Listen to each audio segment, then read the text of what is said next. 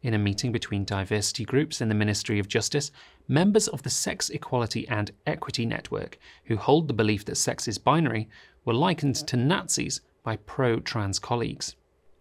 Many of us have experienced some form of professional disadvantage because we do not believe that the concept of gender identity is meaningful or that it is more important than sex. Several of us have been through stressful and intrusive employment disputes. Former Cabinet Minister Sir Conor Burns said he was extremely pleased civil servants are now starting to challenge the ideology being peddled by the Stonewall thought police. The chasing of Stonewall certifications is now pervading not just the civil service, but the NHS and parts of education as well. It's become a really, really serious problem.